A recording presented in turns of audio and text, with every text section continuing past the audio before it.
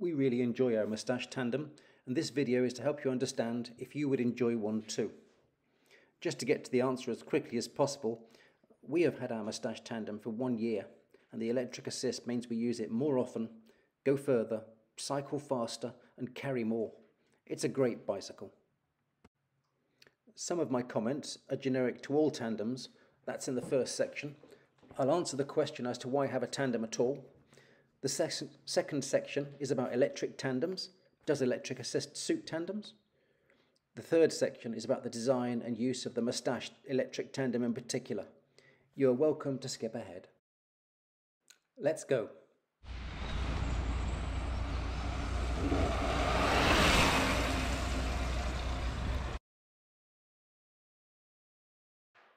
We have been tandem riding for some years. This is us back in 2004, cycling from Land's End to John O'Groats, and more recently, last year in Avebury. It's not that we are old now, just that we were very young then. Here are some basics about riding a tandem.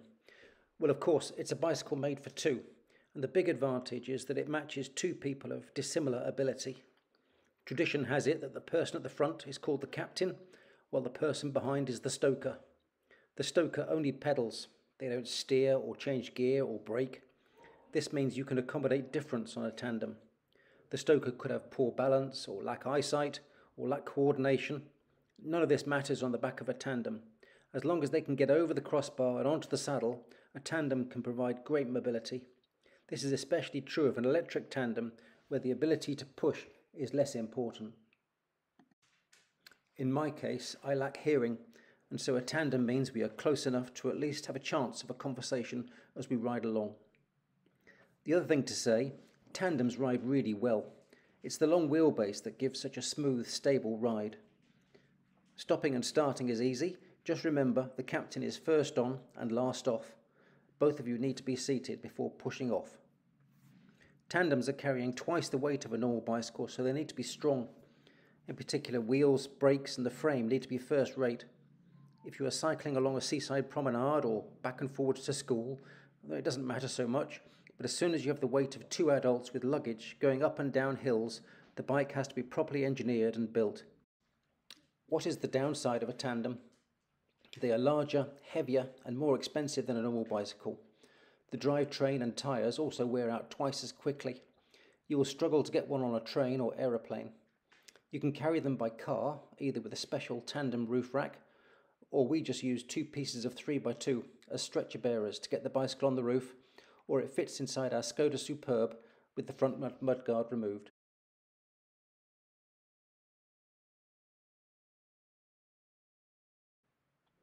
Simply put, an electric tandem, it's more capable, more fun, and more accessible to a wider range of people. I'd like to think we're one of the fitter couples that cycle, but how often do we choose to leave the batteries behind on the e-tandem? Never. Or when we're cycling, how often do we choose to turn the assist off? Again, never. You always have a better experience, particularly on the hills with the electric assist. It makes what would be an extremely arduous task into a reasonable task that most people could achieve to get around on a tandem. The instant torque of an electric motor helps at junctions, helping you to pull away cleanly. One disadvantage of an electric tandem is you have to carry the charger wherever you're going. It's okay if you're going back home, but if you're staying away, this has to come with you.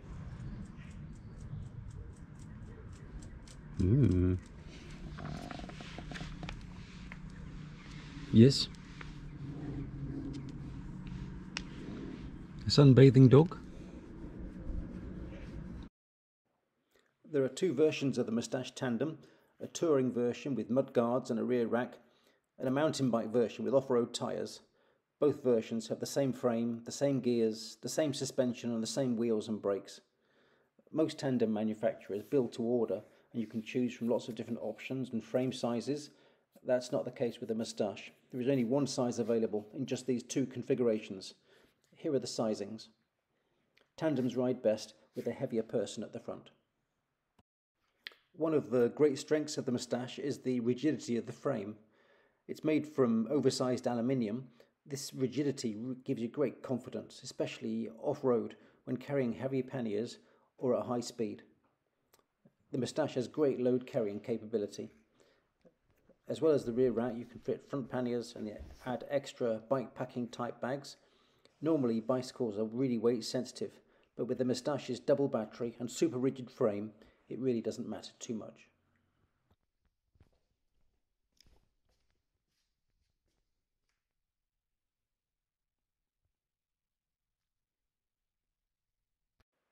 The single front chainring and 11-speed cassette is a good gear compromise. Traditionally, tandems have had a double or even a triple chain set to give the range of gears necessary. You could fit a different cassette to the Moustache with wider or narrower gears, but we have found the standard 11x42 cassette works well. We never get off and push, even on the steepest hills. Downhill we run out of gears at 40 kilometers an hour, which is 25 miles an hour. That's a little low, but it really doesn't matter for the cycling we do. Does off-roading on the Moustache make sense? Actually, yes it does. The bike is surprisingly stable and the tyres get twice the grip from carrying twice the weight. The camera flattens hills, but this is so steep that many people would struggle to walk, let alone cycle up. Being able to cycle on paths and off-road tracks is another big plus to the Moustache's usability. I won't do a review of the Bosch CX motor. It's a great bit of kit. It works very well, and the kiosk controller the same. One thing to add, the double battery configuration is officially supported by Bosch, and so there's some cleverness there where it does load balancing across the two batteries in use. And also, if you're charging the batteries on the bicycle, again it optimizes charging by charging the most empty battery first before moving on to the second one. As mentioned, brakes are really important on a tandem. The Moustache is fitted with downhill hydraulic mountain bike brakes by Magura. The brakes have oversized disc and double pistons. You have to keep an eye on the brake pads, as a tandem wears them out very quickly.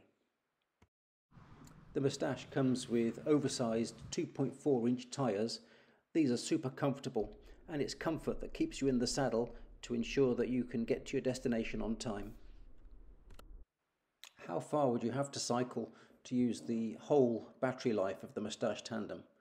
Well, this is an example. We cycled 140k, that's 85 miles, with a 29 kilometre to 20 mile an hour headwind, and we were cycling for 5.5 hours, and that was the end of the battery.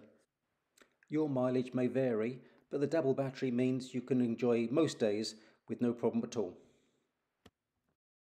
I hope you've enjoyed the video. What I've tried to convey is what a great practical machine the Moustache Tandem is, and yeah, thank you for your attention. Any comments welcome.